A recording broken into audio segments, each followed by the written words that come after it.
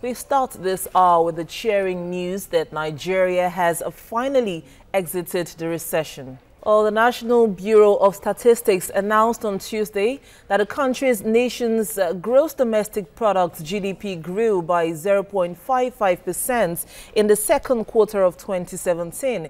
In real terms, this indicates the emergence of the economy from recession after 5 consecutive quarters of contraction since the first quarter of last year. An economy is said to be in recession after contracting for 2 consecutive quarters.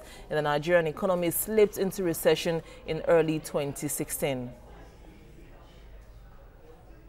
And to react to this, we have a financial analyst, Nnaemeka Obiaraeri. He joins us now via Skype on TV's News Hour. It's good to have you join us here on the News Hour. Tell us your reaction to this cheering news coming from the NBS. For the first time in over 4 quarters, our economy has crept out of recession on the path of recovery. According to the NBS statistics, it's about 0.55%, which is 2.04% increase year on year from the figure of 2016. And of course, 4 major sectors we drove the growth in GDP: manufacturing, oil and gas, and the agric. Now, we don't need to be so excited. We don't need to be too boisterous about this. Just like the governor of Central Bank of Nigeria, Godwin Emefiele, pointed out, he warned last week that a lot will need to be done on the fiscal side to make sure that we do not slip back into recession. If you look at our economy currently, it's an import-dependent economy. The question we should be asking ourselves, what did we do wrong over the last 6 quarters, and what are we doing right now? The major driver of this recovery, kudos must be given to Godwin Emefiele and his team at Central Bank. They've devised very many disingenuous, creative ways of managing the foreign exchange stability in that market. Because we are an import-dependent economy, everything that happens to foreign exchange market affects every ecosystem in the Nigerian economy. Over the last 1 year, over the last 6 months, there's been a bit of stability in the foreign exchange market, and which over time has impacted on every facet of the economy. But now the question we should ask ourselves going forward, what do we do to ensure that out of excitement, out of being too boisterous, we do not slip back into recession? If you look at even the oil and gas sector, I heard something yesterday that even baffled me. The issue of, I heard that the NNPC, the Minister for Petroleum Resources, predicted that the price of the white petroleum product will drop to about 131 ex-depot for PMS and for the other white petroleum products.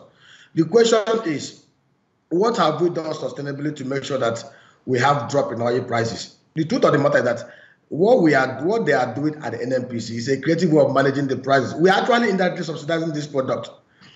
If we have been able to fix our refineries and we are producing at optimum capacity, then we can say yes. Because when we talk about GDP, we're talking about increase in production and services.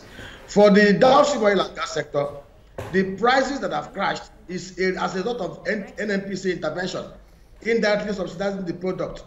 If you're watching development in the global market, about 12 to 13 refineries in the US has closed shop because of the flood in Texas.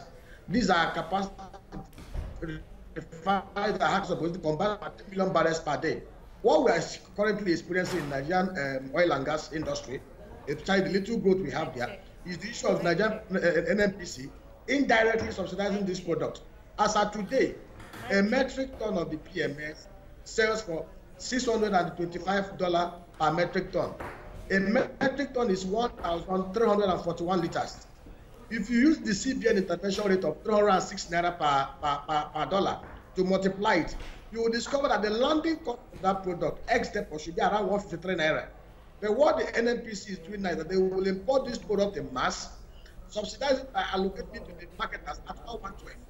Indirectly, the Nigerian government is subsidizing this product by 50 naira per liter.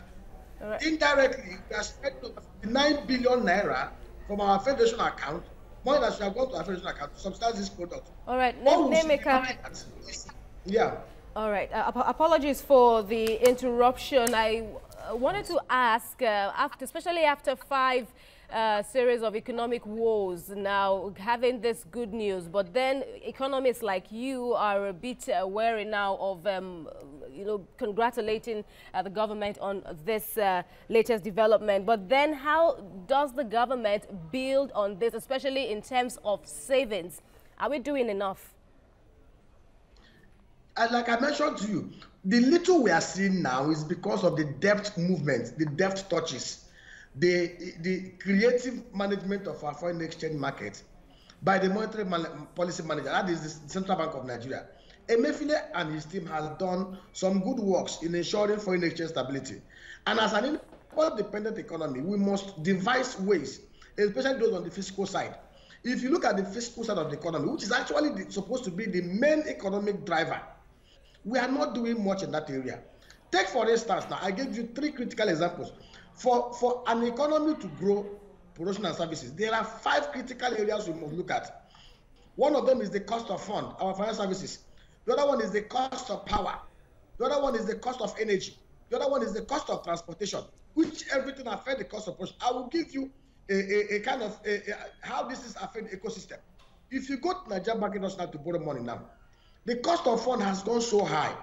For a 90-day money, you're talking about 29-30%, which is not supposed to be so. And why is the cost of fund so high? The cost of fund is so high because the government is borrowing heavily from the deposit money banks, which is crowding out the private sector. Cost of power is still on the high side.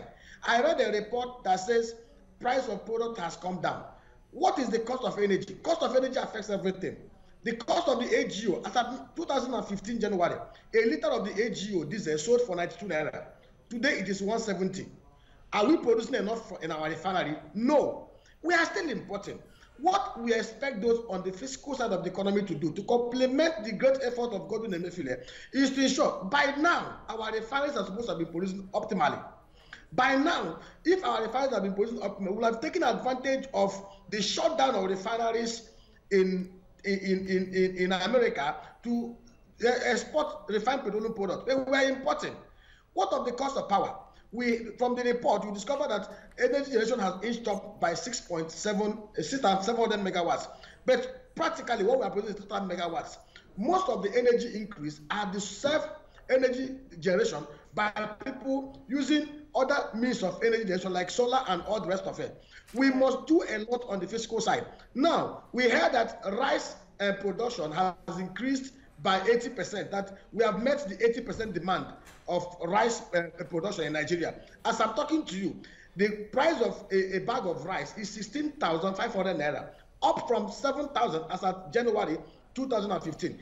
If truly we have covered 80% of the supply of rice locally, how come the price has not crashed? That's the question we should be asking ourselves.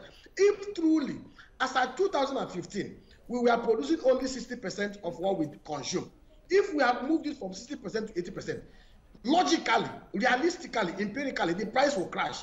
How come we are being told on the agri side that we have ramped up production of rice to meet 80% of the demand locally, yet the price rather than go down are inching up? These are the kind of questions we should ask ourselves. I am glad that we are moving out of recession, but we must do a lot on the fiscal side. Many things we must do in that area to drive down the cost of fund in the financial services sector, drive down the cost of power by generating, distributing and transmitting these powers as and when needed, drive down the cost of energy by ensuring that our refineries are working up to optimal capacity and allowing this collocation. All right, Nnaemeka Obiaraeri, thank you very much for your analysis. We appreciate them. Thank you very much, Nnaemeka.